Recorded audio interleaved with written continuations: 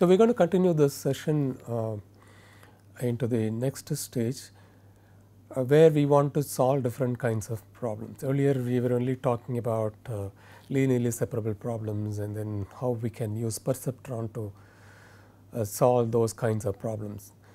But in the real situation we get into various data sets, speech. Let us first talk about the speech. The one that I am talking right now is recorded, and then I want to be able to recognize what I am talking. For that, first of all, I need to find out where is my word boundary in all of those, and then take the signal values related to that word and then process it in some way, and then finally say that what I am saying is this, let us say speech is one word. Okay. In the same fashion, you would create various word boundaries and then identify each word and finally take it to the application where you would like to say, for example, the Alexa or the Google Home or Siri or whatever, those applications are actually listening to your speech and then figuring out what you are really talking with respect to the string of words, and finally convert this into the sentence, maybe search the web or tries to figure out what exactly you are asking for, and finally list those items that you are really looking for, right, in some fashion. So, this is one application where the data is coming in a sequential fashion. So, I should be able to take these as the input and finally do something with that. And then documents, we spoke about this several times. We been talking about tokenizing the documents and then using the word as one element for us to process. But that is not going to be the case all the time, right. So, we need to be able to understand a sentence. For you to understand a sentence, you need to have the string of words, and then using those string of words you should be able to understand that as a sentence and then what that sentence means, and then finally provide what that actually is asking for. For example, if that sentence is a question, asking the system to find out various documents related to natural language processing, right, related to natural language processing. So, the data is coming in as sequence of words, and this contains both audio, video and so on. So, both speech and the images are coming in as a sequence. So, we should be able to process it and then provide the necessary output. So, weather forecast, again based on the historical information, it is not an isolated incident. The same with the stock market, deals with at least several different variables based on which you predict what is going to be the stock price as of today for a given script. Okay. So, how do you process these? Okay. So, before that, we also need to mention a few things about the artificial neural networks. As we had seen earlier, right, it is possible to process these values. For example, the computation of this, the x1 w11. Okay. So, these are all independent of each one of those. So, you can see that there is a massive parallelism in this. So, it is possible to utilize the parallel processing to really compute all these values independently and then later combine them here, right. And then we also had seen that it is possible to learn from the training samples. We were able to really figure out that even though we fed about 5,000, 6,000 sentiment words, the weights are adjusted in such a way that it really generalized the weights for all the input sentiment words, right. it is not related to just one word. The weights are not related to just one word. It is related to all words that we had input. So, that means it has generalized the weight. It also figures out the latent patterns in the data. We will talk about this, and finally it generalizes and associates the data sets in some fashion, like I have mentioned earlier. Okay, going back to this. So, in order for us to identify those patterns, we require the neural net. For example, so why the script is down today? Is there any similar situation that I am able to find out from the historical information? Since the number of parameters are huge, in order for you to find that out, we want to use the neural network, which really is good in terms of identifying those patterns which are inherent in the data set. The same fashion, I want to find out whether it is going to rain today or not, because of these kinds of input parameter that I am having today with respect to the temperature, humidity, all that, the pressure and so on. Is there any similar situation that existed earlier that caused rain? Then we can say with some probability that today it may rain and so on, right. So, for that again we require lots of data set, and system, if it is trained using the neural network, it should be able to figure out those patterns in the historical information and then give you with some value that you can use it to predict. Same with the videos, the data is sequential in nature. Okay, so, for all of this we need a neural net of different type than what we had seen in the perceptron case. Okay, so, we will talk about those one by one in the subsequent lectures. So, first we will talk about artificial neural network, where we have a feed forward model and back propagation model. The feed forward is something that we had seen earlier in the perceptron as well. When the inputs are given, you keep feeding the data into the hidden layer and then finally compute the values in the output layer, right. So, that is the feed forward model. Back propagation is the error is found, so I need to adjust the values of V and W. How do I do that? So, what is the mechanism through which I want to adjust these weights? Okay. Okay. So, the idea of this one is to really change the weight so that the estimated target is close to the target value, and thereby minimizing error for the for each neuron and the network as a whole. So, that is the idea. So, this is very similar to what we saw in the XR model, but we are extending it a little more. Okay. The size would dictate the complexity of the network. This is a very simple network with 4 input units, 2 hidden units and 2 output units. Okay.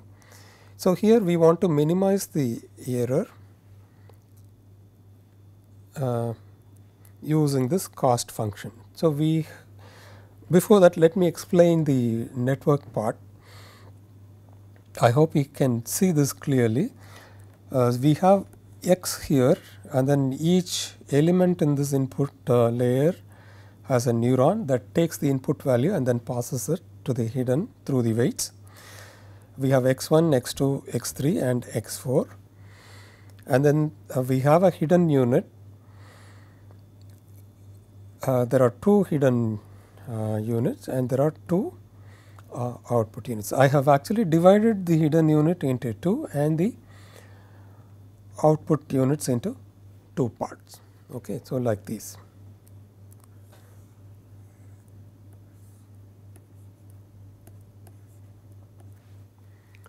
So, the reason for that is I am going to be computing the net values of Z1 coming from all the input units, right, through the weights.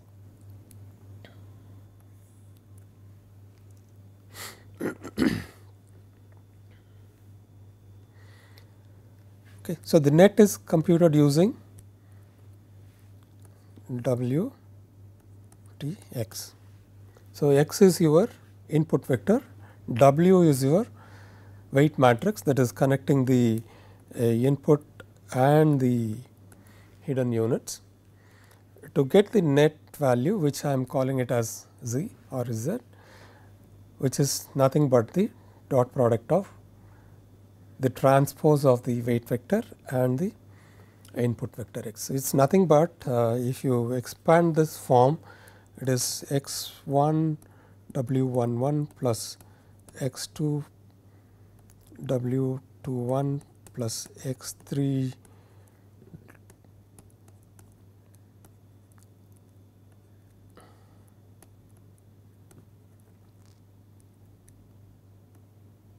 sorry, it is 4 1, right.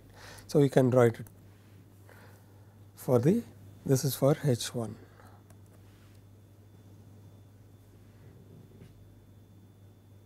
Rather z.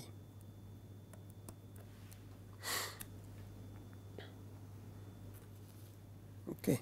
So, the whole thing is written in a compact fashion like this. Then I have to write it for a z 2, what is this?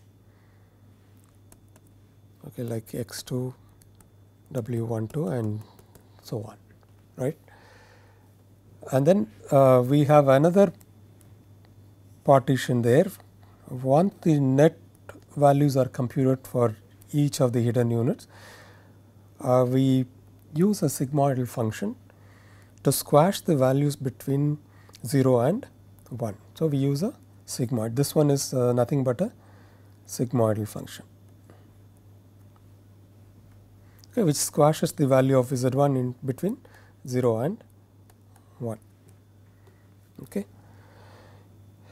So, this computes the net and this computes the actual value that you are going to be using to compute the output, right. So, we call that as H here, and then again in the output layer I am going to be using the same partition. So, we have a G 1 and a Y 1 there, and then there is a G 2 and Y 2. So, G 1 is computed using V and H. So, again V is a matrix. So, you have G equal to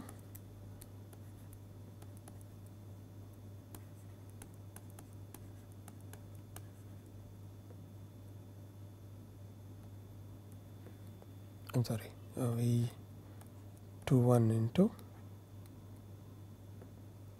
H 2, correct. This G 1. So, G 2 again you compute using V 1 2 H 1 plus V 2 2 H 2. So, G is computed using this, and then the output again we are going to be using a sigmoidal function. So, y equal to sigma of G. Okay. So, again and the values of y is between 0 and 1. We are squashing the values between 0 and 1 again here. So, there are two sigmoid that we are using, one here and then one here. Since this is going to be a supervised learning where we know what is the expected output. So, we are going to be computing the cost function in this way. Okay. So, which is the T 1 is known, which is the target, and then Y 1 is computed, and then T 2 is known, and then Y 2 is computed. Okay. So, for both Y 1 and Y 2 we compute the cost function. This cost function depends on V and W. So, how do I change the weights? It is given by the equation here. The equation here, the rate of change of cost will give you the change with which you have to update your weight. Okay. So, if you write this W, let us say iteration 5 equal to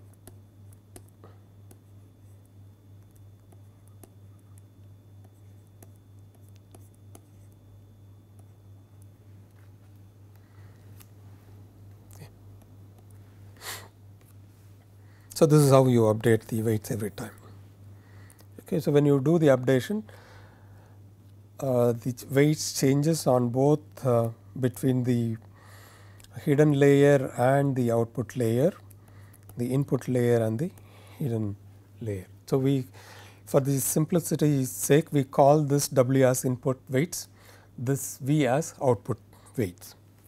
Okay.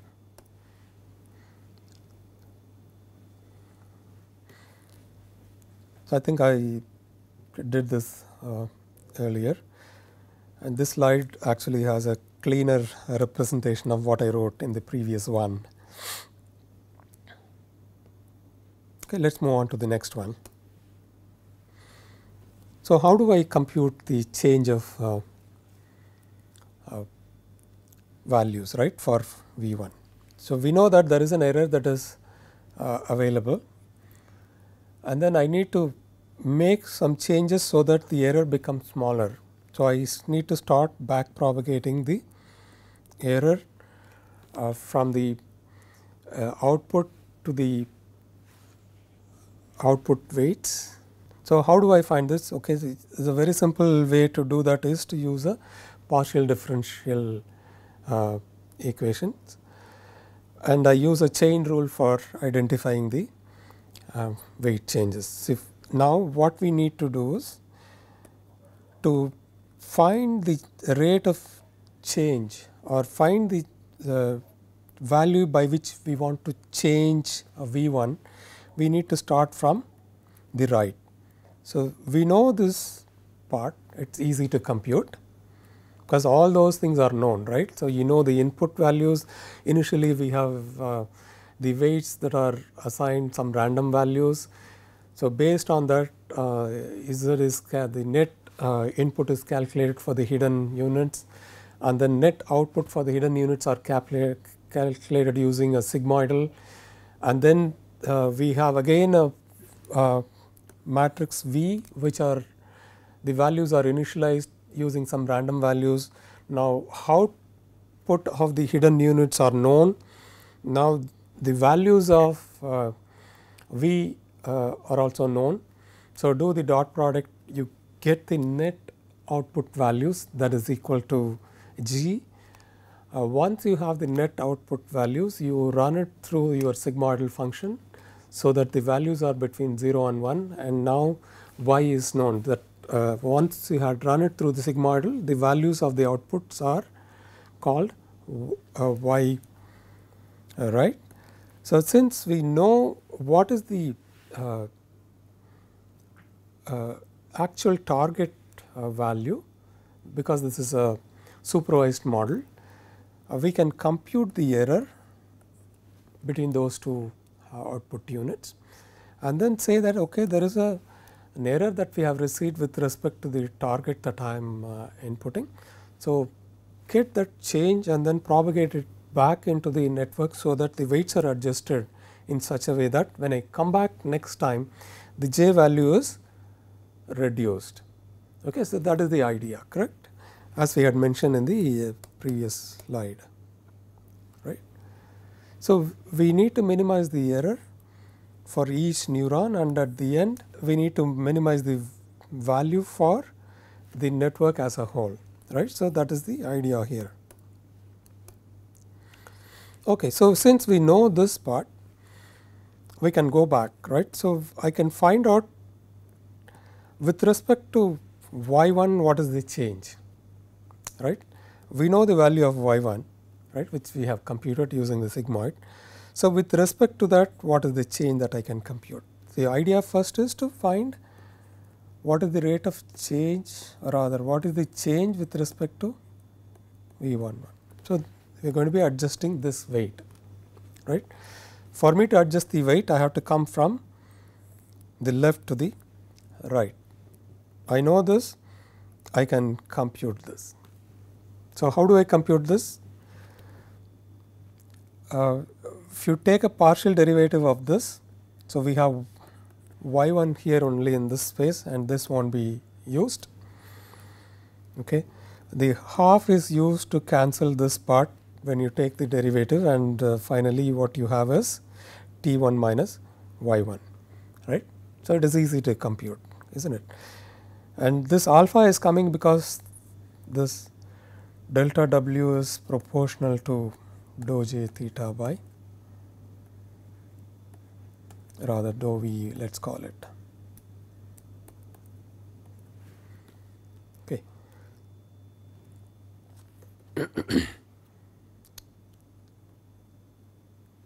Okay, so dou j theta by dou y1 is minus of t1 minus y1.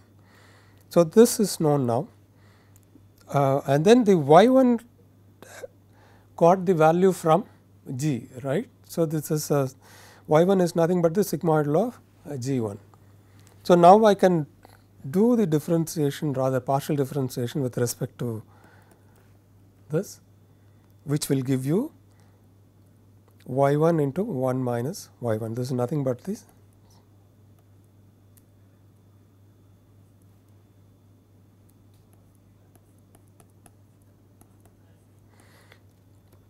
And then the next one is really with respect to V1, because the G1 is coming in because of not only because of V1, but also because of V12. Let us first find for V11.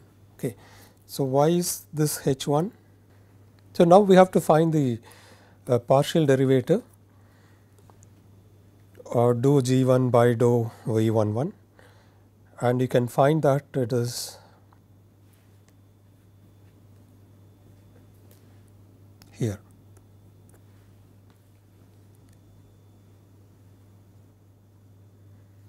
Right.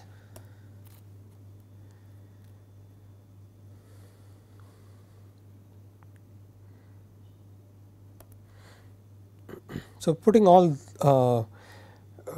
values together, finally dou j theta by dou V1 equal to these. In the same fashion, you find this for dou j theta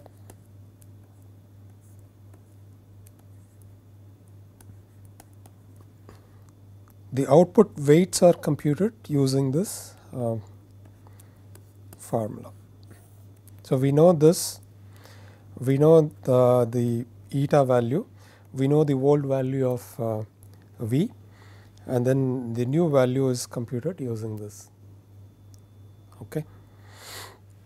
So, this is the error due to the back propagation and the weights are adjusted. So, how many ever V you have, right. So, in this case we have only about 4 values, right, 1 1 V11, V12, V21, V22, right. So, we are going to be adjusting all the 4 values here. Okay. The next one is a little bit longer. It is not very complex though, by looking at the number of equations here, do not get overwhelmed, it is pretty simple in fact. If you use the chain rule to compute the values, and then if each one of those derivatives you just have to figure out, and those equations are known, all the 5 equations that we have here, right. These equations you can make use of. Okay. So, do not be overwhelmed. Initially, it might look a very difficult part in the neural network, but it is not. It is very simple. Okay. So, what all you need to know is what is a chain rule. Chain rule is pretty simple. Okay. So, once you know how to represent this using a chain rule, and then you can take each one of these and then find the values, and then for each one of those you will always have some related equation that you will find in the space, okay, here.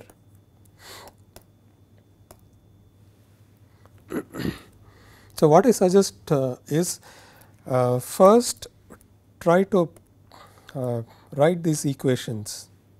So, let me again erase this. Draw a network, okay, and then appropriately name those weight values like I have done, and then start doing this. Okay, it's very simple, right? It's easy to compute all of these, right? So, these equations are very easy to write. So, once these equations are known, then it is only up to the chain rule to really break it up into multiple small partial derivatives, and then for each partial derivative you get the values. Okay, let's look at this second one. Now we are going to be going from the j is here and then j to this. So, we have done this.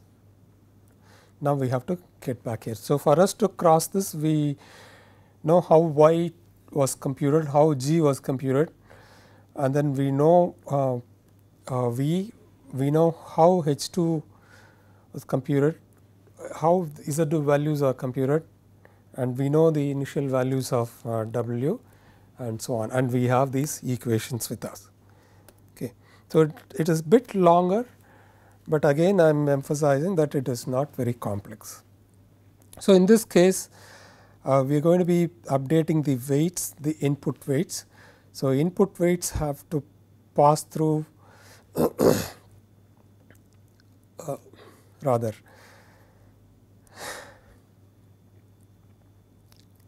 so, in order for us to calculate the or find the change in W11, we require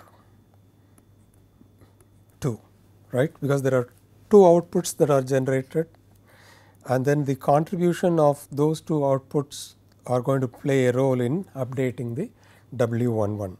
Okay, so, I am just calling it as dou j theta 1 and dou j theta 2. Okay. So, let us first find for dou j theta by dou j 11, and it will be very same for this as well. Okay. So, let me break this into multiple small partial derivatives. Okay. So, we start with okay. So, my related equation is here. So, again I will remove all this.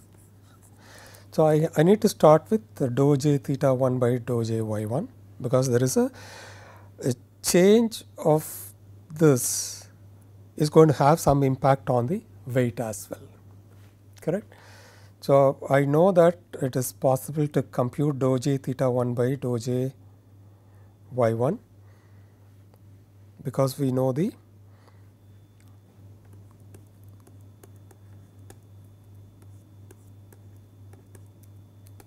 right.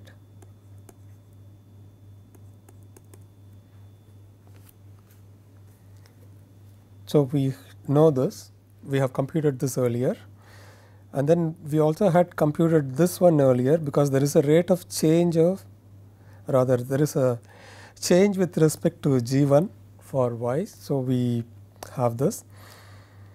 There are 2 that we have to compute here. One is with respect to h1, and then with respect to z1, and then finally with respect to w1. So, if you look at the partial derivatives now here, starting from the last one, right, and then we have dou y1 by dou g1, correct, and then dou g1 by dou h1, dou h1 by dou z1, and dou z1 by dou w1. So, that actually leads you into dou j theta 1 by dou w1, right. So, this is easy to compute, the second one is easy to compute, the third is easy. By looking at the equation you can quickly figure this out, and so on. Go through this a few times, it is, as I keep saying, this is not very complex. The total number of equations may be overwhelming, but it is pretty simple. Your training process is going to be feed one input,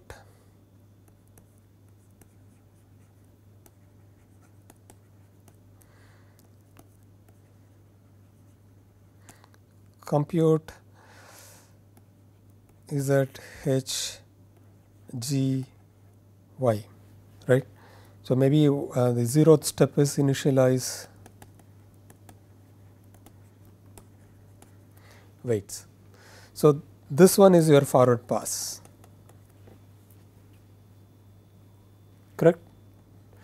So, you can write another function for the backward pass or the back propagation, which will compute delta V and delta W. And then in the training process, what you do, update these values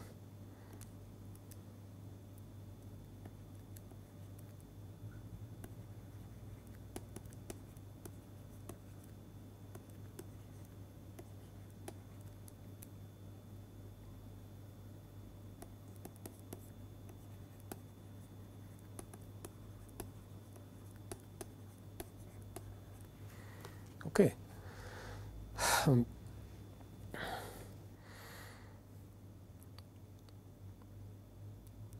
So, the training is done until there is no more change you will find for V new and W new, and then you stop, or you stop at certain number of iterations, or if the values of dou j theta rather the delta theta is very small. Okay. So, that is how simple it is. And also for one programming advice here is do not use the standard model for doing this. Instead of you writing all the loops for the I and j of the input weights and then maybe k and l of the v here and so on, you use this numpy where you can write your instruction just as you see in this equation. So, it is so simple, you do not have to really worry about the loopings and then indexing problems and all that. One more thing I also want to mention here is, if you refer to certain books or papers, they will be using various indices. You get yourself familiarized with that. Okay. So, normally what they do is they use I for specifying the index in the input layer, and then for j they use it for the hidden layer, and then they use k for the output layer. So, that the weights here, if they represent, it will be j I, and then here it would be it should be v k j, and then here it going to be some, let us say, y k and so on. Okay. So, familiarize with what is the kind of index they are using, otherwise it will confuse you. So, make sure that you understand the index part of that first when you have networks of this type, and then see how they are actually changing the weights, and then how they are using the indexes and so on. Okay. So, I guess you have understood this part very well. This is very fundamental to what you are going to be doing in the next few lectures. Okay. This is only an extension of these, the back propagation, the derivatives of the values for W, and then how do I use the chain rule to find out and so on. So, instead of one hidden layer, there could be multiple hidden layers too. So, you should be very thorough with the simplest one first. Once you are very thorough with this, maybe you can look at more complex networks and then understand them.